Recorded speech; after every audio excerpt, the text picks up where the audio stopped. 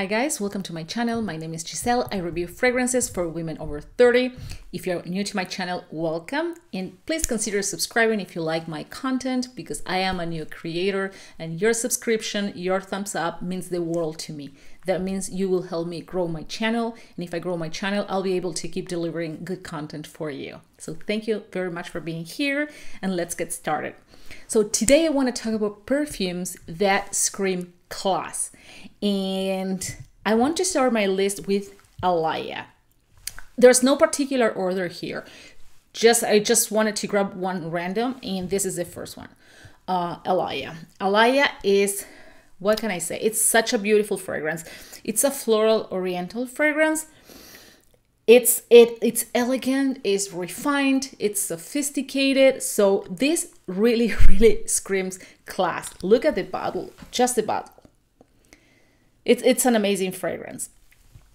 It has many components here. It has a little bit of everything, honestly. It's powdery, it's musky, it has leather, it has peony, it has pink pepper, but the leather here is more like suede. I already talked about this perfume in another video. The suede is more feminine, it's not so masculine. It doesn't give that type of leather jacket, strong leather smell or the car seat leather smell. It's rather like a suede jacket, like a beige suede leather jacket. But the funny thing is that when you wear this during the day, you won't even pinpoint the leather. However, if you spray this on during the night, if you use this during the night, the leather will pop up and will be a little bit stronger. But still, it is a very sexy fragrance. Could be unisex, but I find it really feminine. And it's a class act. I have like all of these perfumes I'm gonna talk about today are really classy, but this is one of those that scream class. Alaya, once again, one of my favorites. So the second one I have here, it's Chypre Fatale. This belongs to the luxury line of Guerlain, Elixir Charnel. They only have 3, I believe, in this collection. One is Gourmand Coquin. This is the second one, and there's another one I can't remember right now. But these belong to that collection. Look at that bottle. This is real metal, or it looks like metal at least. This is a Chypre fragrance. Chypre fragrances usually are those fragrances based on citrus as a top note, cislabdanum, and then oak moss derived notes. And let me tell you something, if you want to feel glamorous, if you want to feel like red carpet ready, always grab Chypre fragrances or fragrances that have aldehydes like the Chanel lines. Like Chanel DNA is very popular because of that aldehyde it has in the composition. So you can recognize Chanel fragrances no matter, even if you're blindfolded. So that type of fragrances, the aldehydes you can find in Chanel or the Chypre fragrances are the fragrances that will give you that all Hollywood glam and vibes. The thing is, Chypre fragrances are not safe blinds. So I won't recommend you to buy this as a blind buy. It is for the confident woman. You have to like Chypre fragrances. It's not for everybody, but if you love them, as I do, I can live without this fragrance in particular, but Chypre fragrances in total. I have another Chypre fragrance in this selection. So back to the topic. This is a rose woody patchouli bomb. Although this is a fruity Chypre, it's not a floral Chypre because you have floral Chypres, you have fruity Chypres. This is a fruity Chypre. It has pear, it has white peach, it has, I believe it has bergamot. I'm not quite sure of that, but I believe it has as well. It also has vanilla. It's a fruity Chypre, but you will smell the fruit on the dry down, not that when you first spray it on. It's a it's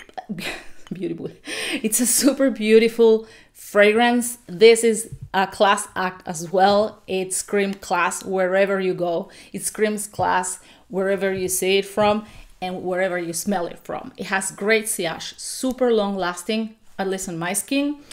It's dry, it's clean, it's crisp. I would recommend this for fall winter nights. You can wear this during the day as well, but I think it performs way better during the night. Again, Chypre Fatale from Elixir Charnel collection by the house of Guerlain. Guys, my next one is Dawson. It's by Diptyque. I think Diptyque is one of the most underrated houses in the market. I've been familiar with Diptyque forever. I love Diptyque. I don't understand why nobody or very few people talks about Diptyque. And this is Dawson or Dawson. I heard it in both ways, said it both ways, Dawson and Dawson. But Dawson is basically a white flower, a white floral, but it's not, gardenia is the most prominent flower here. I love white flowers. I love gardenia. However, I don't like tuberose. So this is the type of fragrance that you will smell the gardenia, you will smell jasmine. It's very strong on white florals, but you won't smell, at least I don't, smell the tuberose. Or at least you can smell it, but it's not like right in your face. It's not an aggressive tuberose. It's not your creamy, almost lactonic type of tuberose. This is not like that. It's pretty soapy, I would say. It has orange flower, it has rose, it has iris, pink pepper, and it also has musk. And I can tell you that once it dries down, you can feel the muskiness. You can feel that type of like cozy feeling that the musk provides.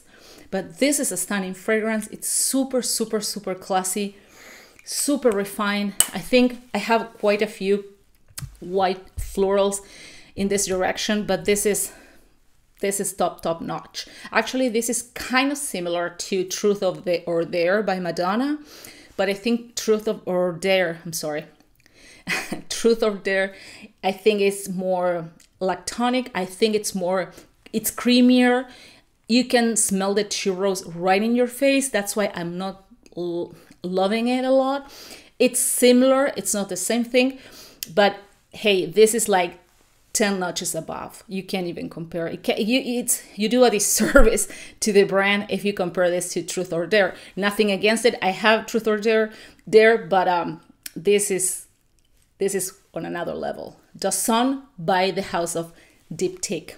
So the next one is an oldie. It's a very, very classy fragrance. I don't know if you can see it. It's 1000 by Patou. This is all style. This is all Hollywood glamour.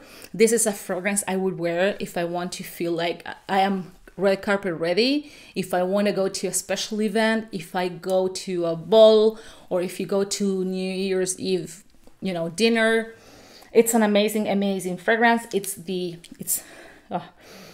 one of the most beautiful fragrances I've ever smelled. It has violet, osmanthus, patchouli. I'm pretty sure it has patchouli, apricots, jasmine, yes, and rose, of course.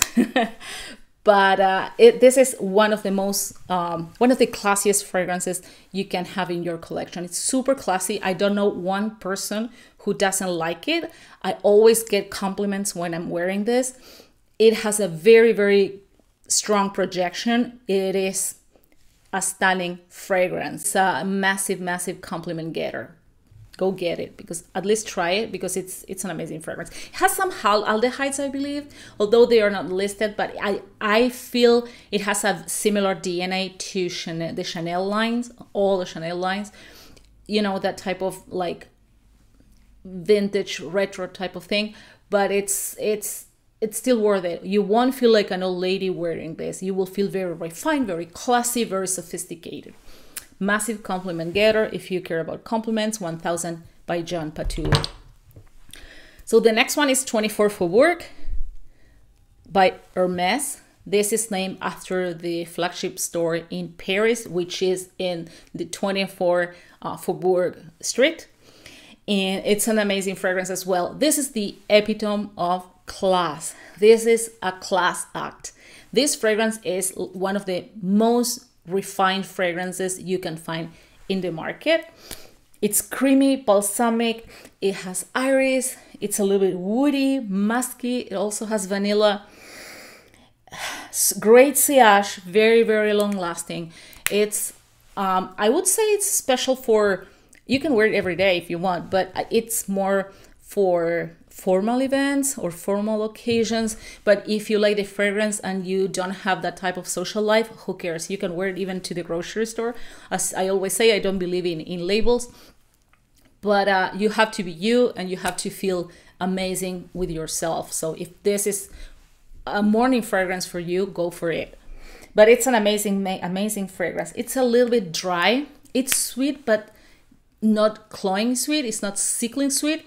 It is very, very, I think it's a very unique fragrance. I haven't smelled anything like this. I have smelled fragrances in similar direction. I have smelled fragrances with a similar DNA. Actually, this has a similar DNA to this one, to Jean Patou. They are not different, they are not similar at all. They are totally different, but still they have that type of DNA. This is also all Hollywood glam. You will feel red carpet ready every time you wear this. You will get lots and lots of compliments.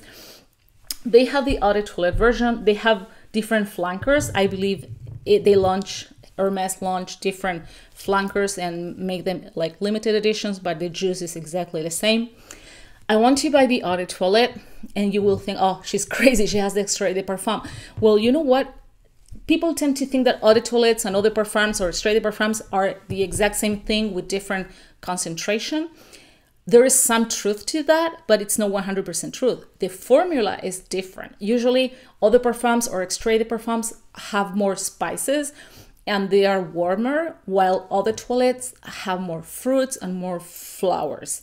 And usually, eau de parfums and extrait de parfums, although they are stronger, they are more like a skin scent. And so when people approach you, if they hug you or they kiss you, they will feel it and it will feel strong. That doesn't happen with the eau de toilette, but on the other hand, eau de toilettes tend to have a better sillage. They will leave that airy cloud wherever you go. So don't disregard eau de toilette thinking that they are like way too light or they don't have a good performance. And let me tell you, I have eau de toilettes that perform even better than eau de parfums. So that's a myth. It's not real. And yeah, I'm telling you this because eau de toilettes tend to be less expensive. So if you want to try this fragrance, try the eau de toilette first. And if you like it, you can always, go to a stronger version, to an eau de parfum, or this one, the extrait de parfum. But it's an amazing fragrance, super hyper sophisticated, and also a massive compliment getter. And the last one, this is a fragrance I cannot live without. I've talked about this before. Let me show it to you. It's Eau de Soie by Sisley. Oof, what can I tell you about this? This is a class act. This is a class act. This is also an epitome of class. This was Lady Diana's favorite fragrance. It has an amazing sillage. This is how I discovered this. I was living in Germany and I could smell this fragrance all the time. This is a very popular fragrance in Europe. And I smell this almost everywhere. Like now is like Baccarat Rouge, that type of thing. And not everywhere, but in certain places you smell Baccarat Rouge. Well, same with this one. And I couldn't tell where that amazing fragrance came from. Oops, sorry. Until one day there was a lady, a very, very elegant lady standing beside me. And I asked her, please, you have to tell me what you're wearing. And she told me Eau de Soie. And ever since, I always make sure to have this in my collection. I can't live without this. It's an amazing fragrance. It's a floral fragrance, but it's dry. It's not your creamy, sweet, sickly sweet type of fragrance. Needless to say, it's not tropical. It has spices, but it's like a fresh type of spice.